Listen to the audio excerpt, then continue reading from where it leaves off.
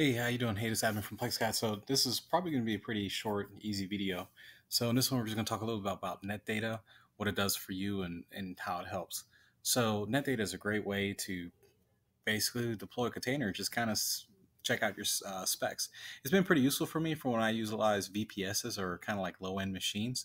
So basically, we're just going to go ahead and bring up PlexGuide. So again, this is part of the Update Container series videos. Good times, right? So this right here, we need to update actually to the newest one. I was just done doing PG Fork, so I probably got like a boxed version of mine on here. So right now I'm using 7.54, and you see it's pretty easy to update. And we're ready to go. Okay. Oh, looks like it's gonna do some alias commands. So anyways, yeah, Netdata is a great tool. One thing you have to be aware of is that you need to turn on App Guard or Port Guard if you're utilizing this across the internet. It's not wise to use Netdata across the internet without any sort of protection. App Guard will later on be set up so it can be individually turned on per certain apps.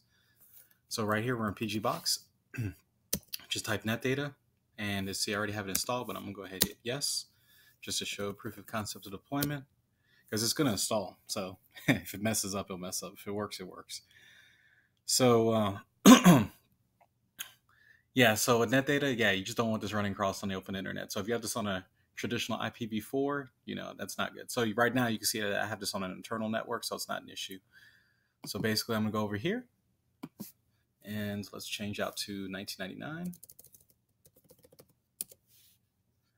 And here it is. So right now this is a virtual machine with 4 cores and I believe 4 gigs of RAM. So the things that I pay attention to most here is obviously the CPU load. So this is very helpful. If you find yourself your CPU constantly stressed at 100%, it's a red flag that well, you probably need some more processing power. What's going to eat most of your processing power in the use of PlexGuide is actually when you're using NZB-Git or what's the other one? ZabNZBD. When you're usually unpacking containers, unpacking things, your container, your CPU is going to spike through the roof.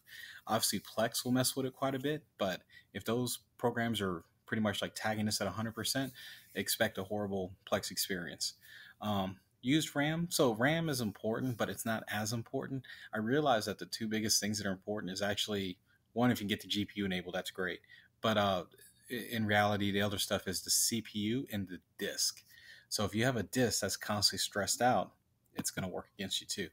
So right here, when I had a like 20 core server and I had a standard HHD disk, mechanical disk, it didn't work out too well. The reason for it is because when I was using NZB-Git and ZabNZBD, they would basically max out the write speeds. What a lot of people fail to understand with the disk is that if your disk is constantly being maxed out writing, just think about it. Every other program that needs to write data is going to basically sit back and wait. Also, your read speeds will be impacted by your write speeds too, because you remember when your users are loading from your server or you're doing anything else, if your write speeds are tapped out, your read speeds are going to be insanely slow. So this is something you're going to pay attention for. Usually it's pretty good to have an SSD at least. You can do RAID drives if you want. Just be aware that most 7200 RPM disks max out about 100, about 100 megabits, and a solid state's about 500. So if you get 3 drives, they technically run about 300 to 325. So there's various things you can do. If you also look down here, let's see what else we got. What else has been pretty helpful?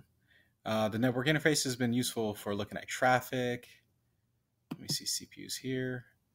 So yeah, there's all kinds of like into-depth stuff that you can pretty much look into. So I couldn't explain it all to you, but that's been basically my use of Netdata mostly, is really just looking at the disk and the RAM. And then what's also helpful too is looking at your inbound and your outbound. So if your provider is promising you 1 terabyte of speeds and your disk and your RAM is pretty freed up and you just have a ton of things uploading and you notice this isn't as high, it's because they're probably not giving you the guaranteed bandwidth. It's just something to pay attention to. Again, kind of like we mentioned with the disk below, But other than that, this has been a pretty straightforward video. So yeah, if you got the time, please subscribe, like, comment, and thanks for being part of the community. You have a good day. Later.